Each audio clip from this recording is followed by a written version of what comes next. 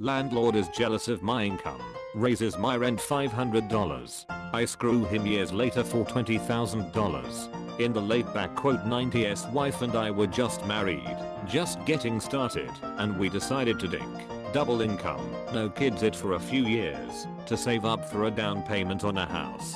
The dot-com bubble was still rising, and I was a newly minted software developer. I had an entry-level job for a while, and then got recruited to a new city and a new job that paid 3x what I was making before. It was an offer too good to pass up. I ran the numbers, and it was a no-brainer. By living frugally and saving my entire salary, living off just her income, we would easily have enough in a year to put 20% down payment on a new house. We rented an apartment in the new city that was listed for $950 MO. The landlord was a real estate agent who owned a 2-bedroom condo as an investment property. Let's call him Hank Wazowski. Hank was a thin gray no-nonsense guy. He was pleasant enough, but perfunctory, dry, and had no sense of humor. He made a point of explaining that under no circumstances was he responsible for maintaining the garbage disposal, and that it was not included in the rental agreement and he would not be responsible for fixing it were it to break. Okay. He seemed slightly amused by us, a clueless young newlywed couple, but I could tell he wanted to rent to us, because we were very obviously a safe choice as renters. We filled out the rental agreement and the credit check, and this is where my troubles began.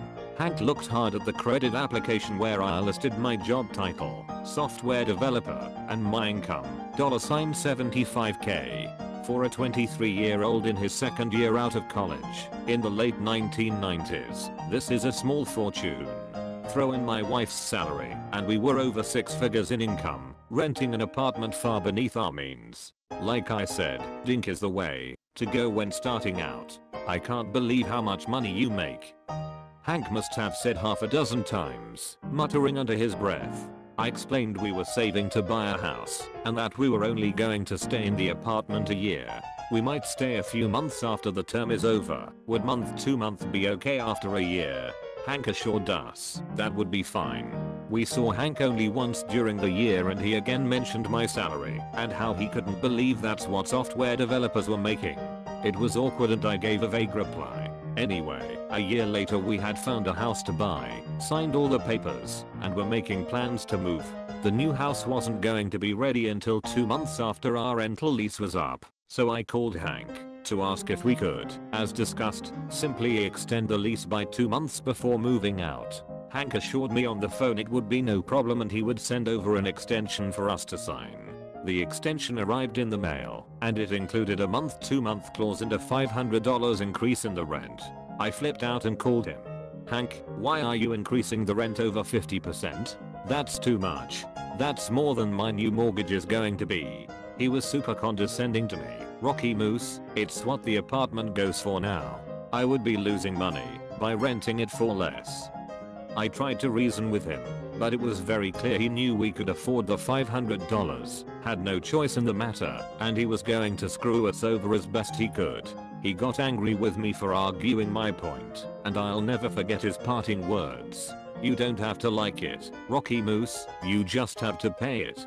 My wife and I tried to figure out a way to move out early by putting our furniture in storage for a couple months and crashing with friends, but it just wasn't going to work out.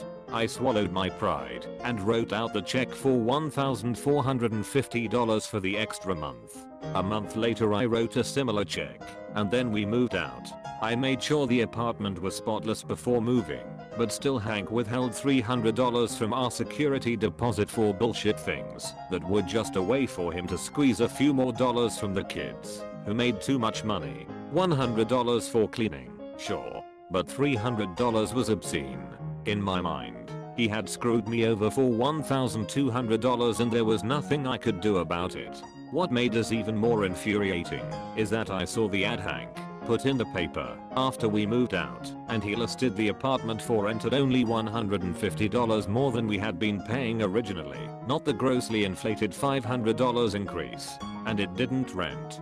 A month later I saw the same ad, and he had lowered the price to $75 more than we had been paying, and I assume it got rented since the ad stopped appearing. Fast forward about 5 years.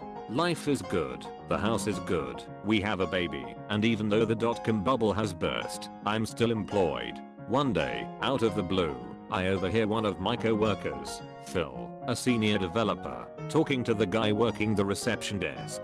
"Hey, Mike, I'm expecting someone to drop off some paperwork for me. If a Hank Wazowski asks for me, tell him I'll be right out." I freeze and get a taste of bile in my mouth remembering how I had to write out that name on those checks all those years ago. There's no way it's the same guy, right? I walk over to Phil who is still by the reception desk. "Phil," I say, "how do you know that name, Hank Wazowski?" Phil explains that Hank is his real estate agent. "I bought my condo through him several years ago. I'm selling my condo now, so I can buy a house. So I'm going to ask him to be my agent again." "Do you know him?" I tell Phil that I used to rent an apartment from Hank and described what he looks like. Phil confirms the description. It's the same guy. Wow, small world, right? And on cue, right then the front door to the office opens and in walks Hank Wazowski. I stare in disbelief. He's carrying a folder of papers and doesn't recognize me. Phil and Hank shake hands and they talk for a few moments. I stand there silently, wondering what to do. Phil finally says, "Hank, this is my friend Rocky Moose. I think you may have already met." "Yes, hello Hank. Good to see you again. My wife and I were your tenants a few years ago on Street. Remember, the software developer who rented for a year saving to buy a house? Well, this is where I work. Here, with Phil." Hank's eyes indicate he now remembers me, and he's starting to put it all together. We shake hands and he says yes, of course he remembers, and asks how we are doing. "Oh, we are just fine. Thanks for asking." Phil says that you're his real estate agent. Small world, isn't it? Hank nods pleasantly. He still doesn't remember the details of our last conversation. I do some quick math in my head. This is the early/mid 2000s. The real estate market is very strong and easy money for any agent. The crash of 2008 is still a few years in the future.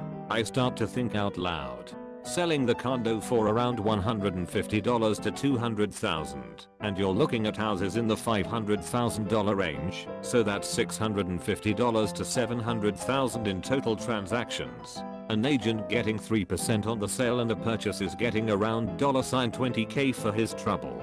That's a good commission for the agent, isn't it? Hank's eyes flash, and I can tell he remembers everything about me now. Phil is surprised at my passive-aggressive tone. I'm enjoying the uncomfortable silence. Hank deflects my question, saying it's complicated, and tells Phil to send back the papers as soon as possible. He shakes hands with Phil, looks at me, nods, and goes to leave.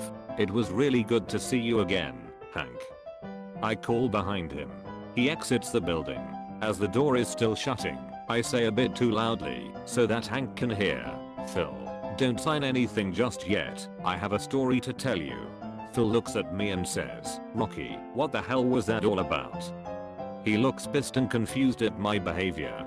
I tell Phil the whole story. The rent, the $500 increase, the security deposit. "You don't have to like it. You just have to pay it. Everything." "Phil, you can't use this guy to sell your condo and buy a house. I hate him. He's evil. I'll help you find another real estate agent. Just use anyone but Hank." So the great thing about Phil is that, well, he's a great guy. He says he's a little surprised at my story and has always known Hank as a straightforward guy. But I totally see him doing that to you. He admits. There's no way I could use him now. What a dick. Then Phil's eyes lit up a bit. "What do you want me to say when I fire him?" I have special feelings for Phil now. We came up with a plan, and I made sure there were some key phrases in Phil's repertoire. We planned it all out together in advance. My only regret is that I didn't get to see Hank's reaction in person a day later when Phil made the following phone call while I stood behind him listening. "Hi, Hank. It's Phil calling. Yeah, about that. I've decided to get some other quotes from other agents. I'm not going to sign up with you. No, you shouldn't give a discount. You'd be losing money if you did that. No, this is just a decision I've made. No, it has nothing to do with Rocky Moose. Well, you don't have to like it, Hank. You just have to accept it. Goodbye." Click.